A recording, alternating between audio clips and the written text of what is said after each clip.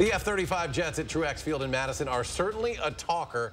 If you live nearby, though, you know when they're out. The F-35 Squadron and Air Force are holding a series of listening sessions for the first time since they landed in Madison almost a year ago to address community concerns. Arman Rahman was there at tonight's first meeting. After almost a year making Truex Field their home, the F-35 Jet Squadron wants to hear from nearby residents how they can make things better going forward. The reality is it's here now, right? That idea stung to many of those attending the listening session. We weren't listened to then.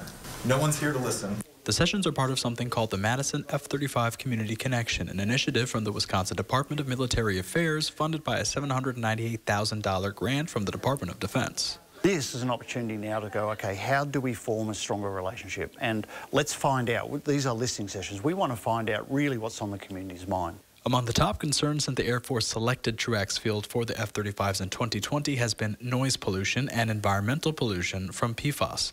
Organizers say noise has already started being addressed. There are already a range of things in place, such as flight path, takeoff profiles, the time of flights. Many residents described not being able to hear someone in front of them outside. Others say the shock waves from the jets make their bodies shake, and it's scary for those who served or worked overseas, and also children in schools. They feel they've given enough.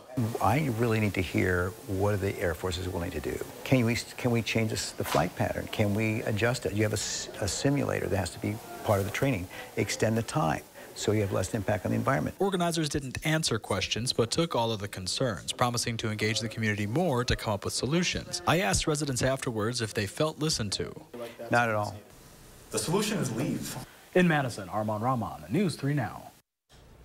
There are 2 more opportunities to attend a community session. They are set for tomorrow morning and Saturday. Both run from 9 a.m. through 10:30.